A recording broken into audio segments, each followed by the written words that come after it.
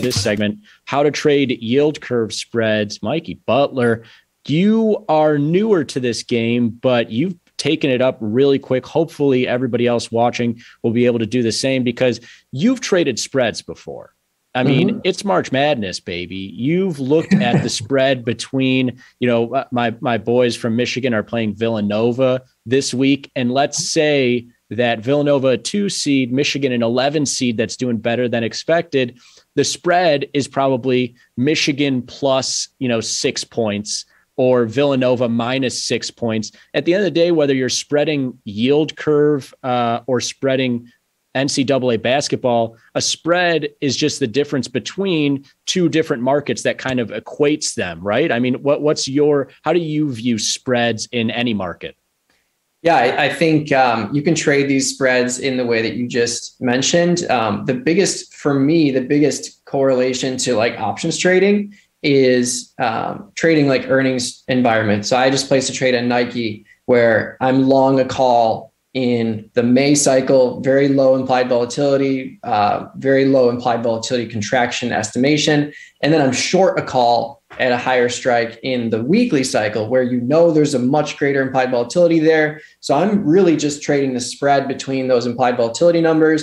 And if I get a bullish move in Nike, that's going to be amazing. But because I'm trading the spread, if we get a non-move in Nike, that trade can still be profitable and likely will be profitable because I'm going to see a huge contraction in the 4-day, much closer to where the option that I'm long in the May cycle is. And I know that that's going to happen at a certain point, at least in the next 4 days. So that's a really close correlation to options trading. But like you said, you can trade spreads. I think live trading spreads is another great way to do it. So like, let's say you take one of your favorites and you take the favorite for $100, you get your spread or whatever, and they go off. They're up 20 in the first half.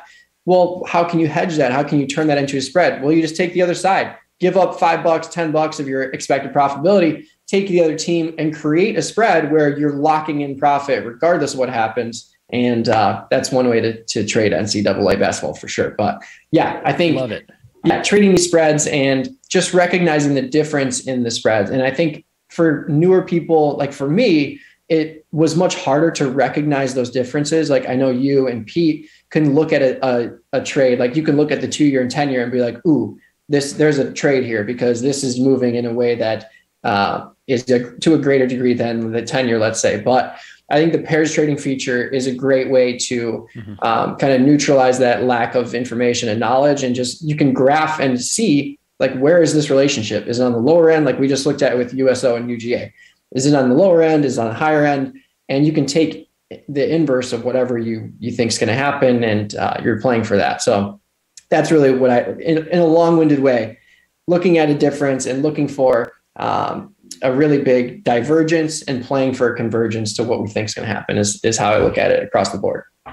Exactly right. Like anything, whether it's, NCAA basketball options and volatility or here interest rates, you have two similar things that have a difference between them. And when you take offsetting positions in those two different things, you're now playing the difference. You're not playing, it's not like, oh, I'm just buying both basketball teams. I'm not long the over, right? Like I just want points. No, I'm long one side of the spread of these two things against each other. Right now, the yield curve is really close to flat, which is to say the difference between all these different yields across the curve, Mikey, are essentially zero. We're teetering on what could potentially be an inverted yield curve, whereby short-term rates are higher than longer-term rates, still zeroing in on the relationship between 2-year and 10-year rates. And you can see here, historically, we've gone inverted very just for a brief moment